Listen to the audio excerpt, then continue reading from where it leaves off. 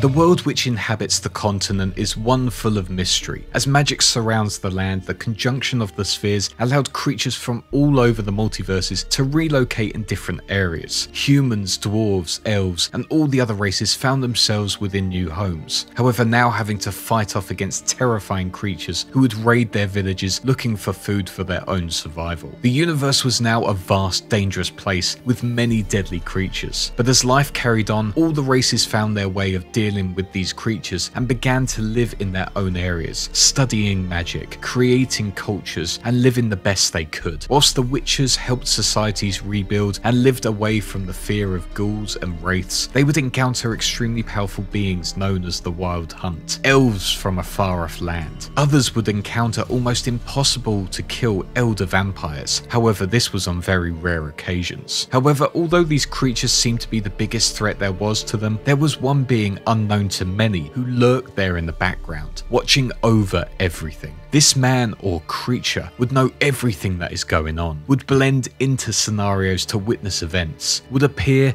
and disappear when needed, but most importantly, this being would grant the person any wish they desired, and upon these being granted, would take their soul. If they did not do what was requested or failed in their tests, they would also be cursed. This being would be the most powerful being in the known Witcher universe. This is the tale behind the being known as Gaunter O'Dimm, also known as the Master Mirror.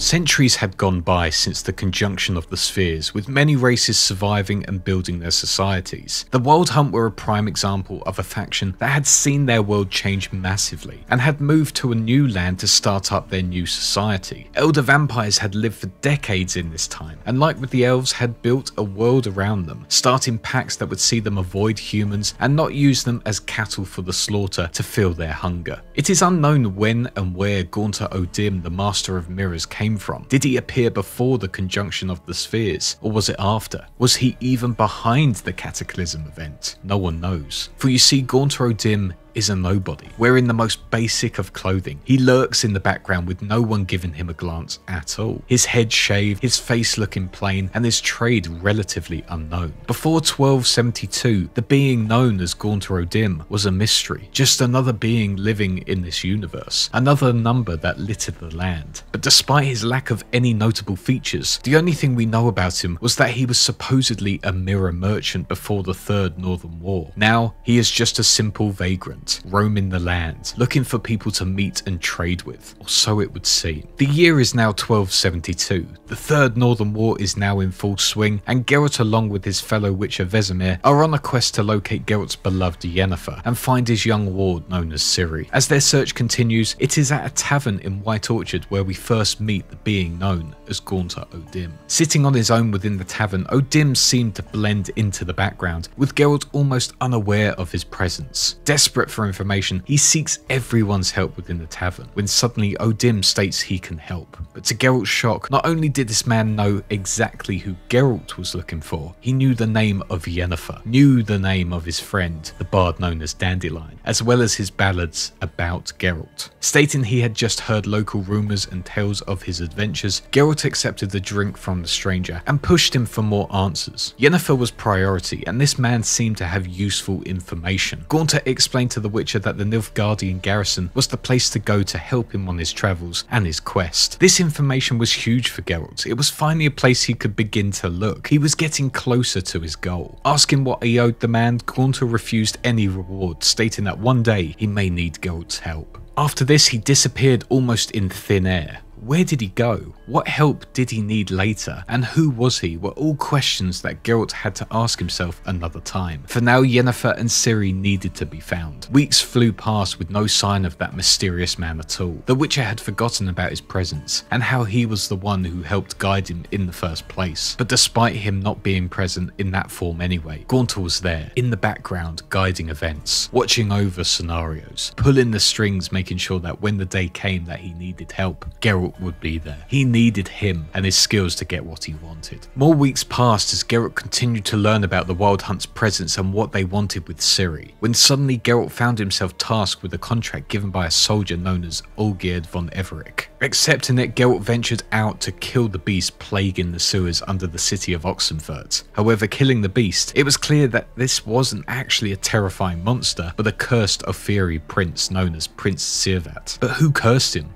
And why? But before Geralt could come to terms with what had just happened after being knocked out, the Ofiri army had captured him and started transporting him to be executed for murdering a member of royalty. It was a dark, damp boat that Geralt woke up in, with a prisoner to his side. He needed to get out. The soldiers clearly didn't realise that the prince had been cursed, and the Witcher had no idea that was the prince, but it was no good. He was stuck and his fate was sealed, or so he thought. Lurking in the dark at the other end of the boat was a man who suddenly appeared. It was Gaunter. Immediately Geralt recognised him. It was the same man who helped him find Yennefer back in White Orchard. But how did he get there? Who was he? And how was he able to sneak onto a fiery boat without a disguise? But Geralt couldn't get an answer. He only got a choice. He could be saved by Gaunter O'Dimm, but he would be in his debt, or he would be left to be hung. After reluctantly accepting his help, Geralt was brandished with a mark on his face that had the vague sign of letters G.O. Gaunter's initials. He had now put himself in a contract with this mysterious being that had not explained himself to Geralt, but he knew he wasn't normal, and possibly something like a soothsayer. Immediately after the deal, a giant storm smashed into the boat, freeing Geralt from captivity. Well,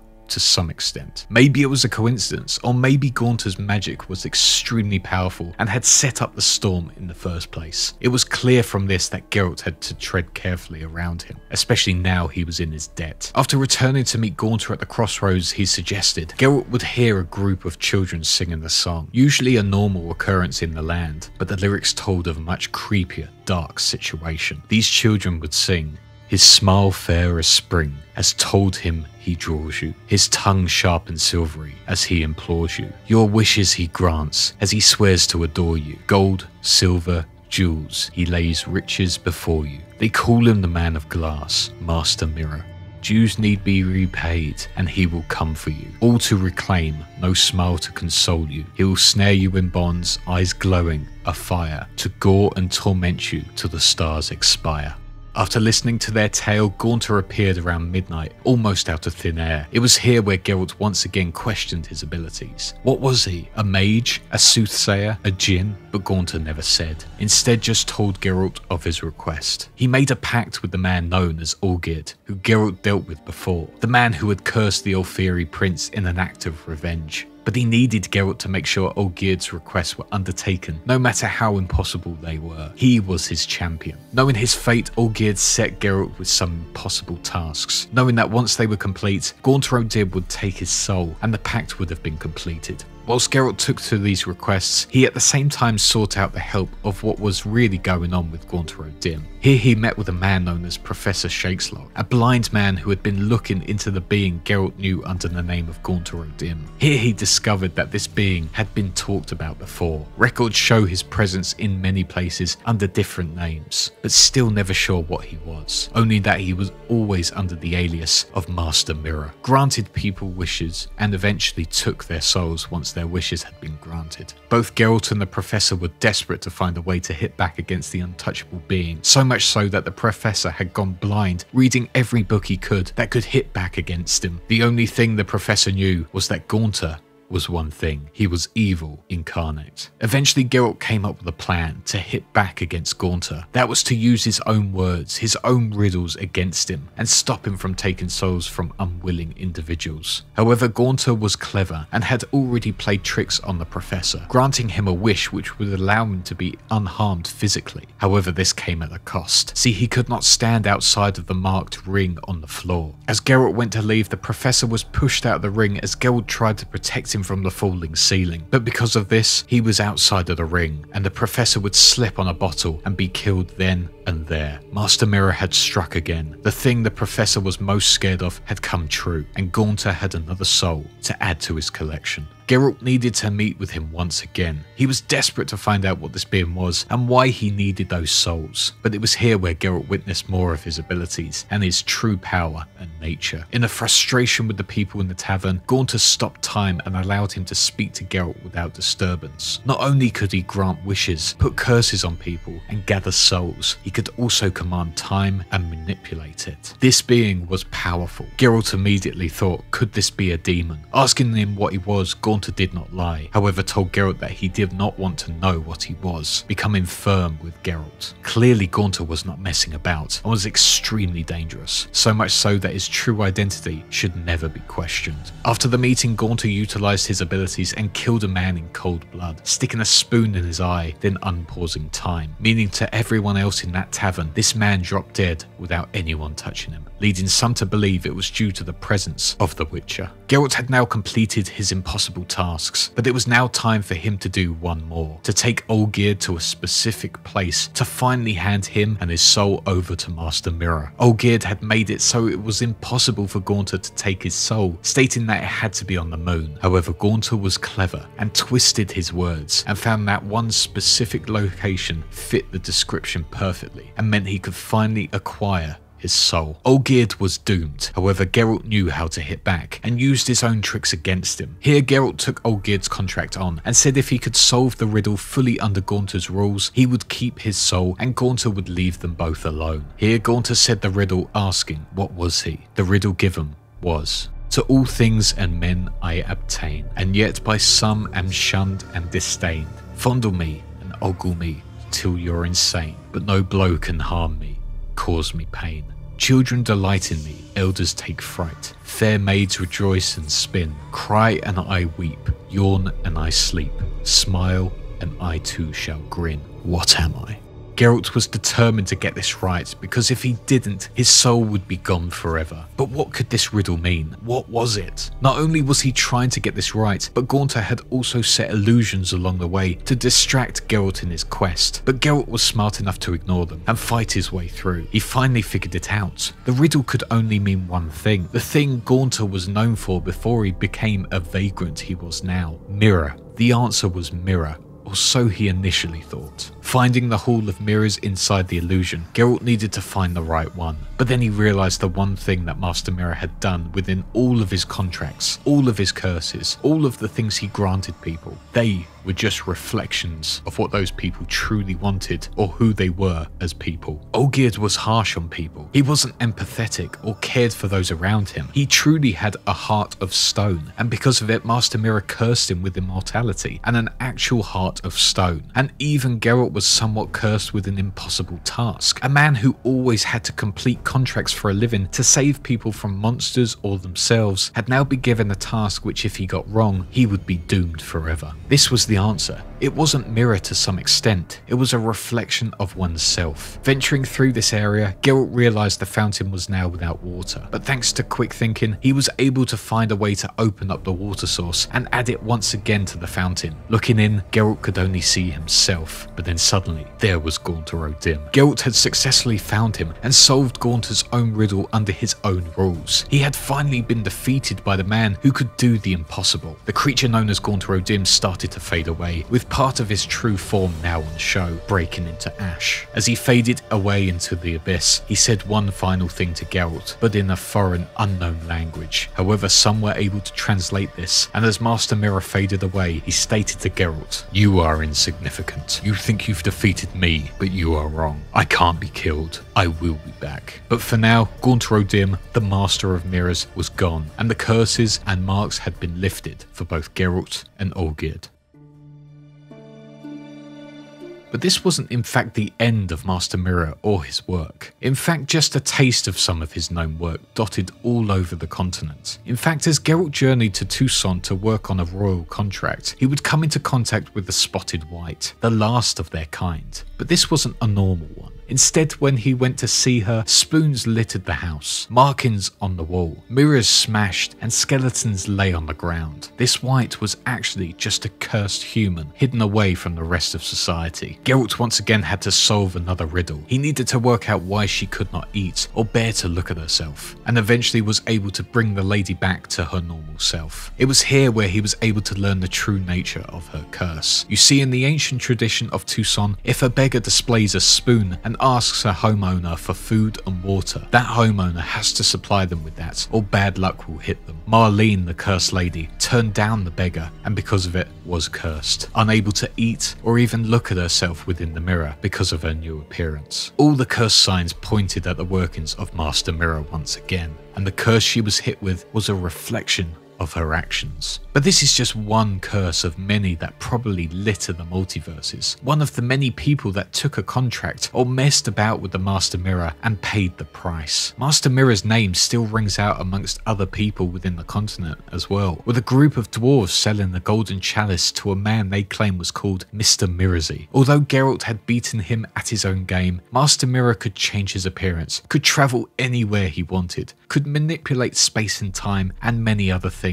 He could be anywhere, in the background, disguised as a beggar, on top of a building, listening, waiting for his opportunity to find you at your weakest. Then when you need help, he will be there, ready to sign you into a deal that will see you cursed and your soul under his control. But that leaves one question. Who or what is Gaunter O'Dimm, also known as Master Mirror? Well, it is certain that he is not a djinn, a soothsayer, or a mage. His abilities are far too powerful for a being like that. Gaunter is unlike anything else we've seen before and is certainly unique. His abilities could even destroy an elder vampire if he so wished. The professor had the closest description of who he is. He is an embodiment of pure evil, a creature that looks to control others lesser than him for his own entertainment or a purpose none of us will ever know. So could this mean that Master Mirror is the devil or something similar? This could be very likely, as he is able to control everything within the known universe and is able to take souls for his collection. His manipulation means he is always ahead of everyone he meets and is able to twist their words into whatever he wants them to say or mean. However, he never lies. He could also be the being known as God, which has been occasionally mentioned in travels, but in a more negative light. The main thing to note is that his initials spell out G-O-D. God. He has the power to manipulate everything around him, as said before, and appear when people beg for help. On top of that, he appears just like a common friendly individual, a sort of generic looking human, something that doesn't stand out from the crowd. And as we know from the stories of God's Son within the Bible, that he was seen as just a simple human who walked the earth. Maybe this is very fitting for the notion that Gaunter is actually God himself. Either way, the being is powerful enough to create miracles far beyond anything seen before with just mages, even the ones who have been around for centuries. Whilst demon is a vague term, he could be an extremely higher powered demonic entity that preys on the creatures within the worlds down below. We have never met a demon before, so it is unsure what one could look like, and even Geralt himself seemed confused by this notion. But with all that said, maybe he is God, maybe he is the devil or a fallen angel, or maybe he is something else that we do not know of yet. One thing is for certain though, Gaunter O'Dimm may be gone for now, but he is too powerful to be gone forever. One day he will return like he said to Geralt, and will be back to gather more souls. He has already said himself that it is possible for a soul to return if someone so wished, so his return is inevitable. For Gaunter O'Dimm, the Master Mirror is the reflection of the evil and insecurities of the world, and he will eventually get what he wants. And thus ends the tale of the Master Mirror.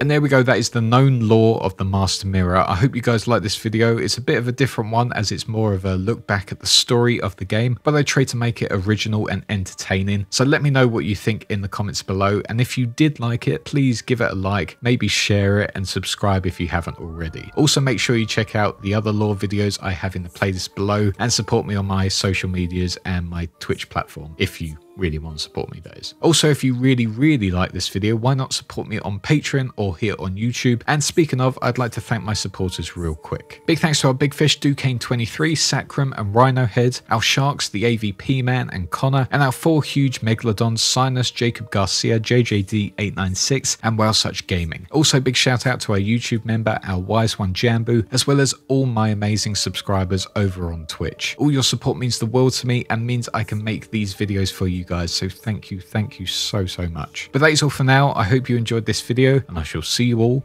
in the next one. Cheers. Smile to console you.